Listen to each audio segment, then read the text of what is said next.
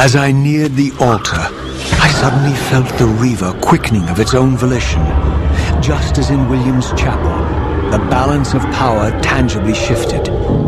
Voracious and willful, the Soul Reaver was now in control, and I, merely its helpless puppet. The Reaver plunged itself into that mysterious altar, and devouring the energy that emanated from within, drained this place of its power. Thus sated, the Reaver released me, and I realized as I recovered control that these ancient shrines were forges, each purpose-built to enhance the Reaver with elemental power.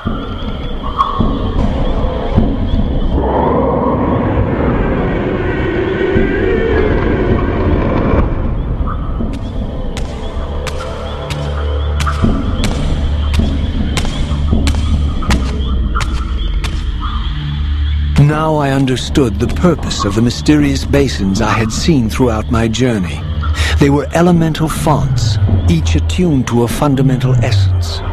When I forged the blade, every font in Nosgoth with the same elemental attunement was simultaneously quickened. The Reaver's enhancements were never permanent, but these fonts enabled me to re-imbue the blade by bathing it in the elemental energy distilled therein.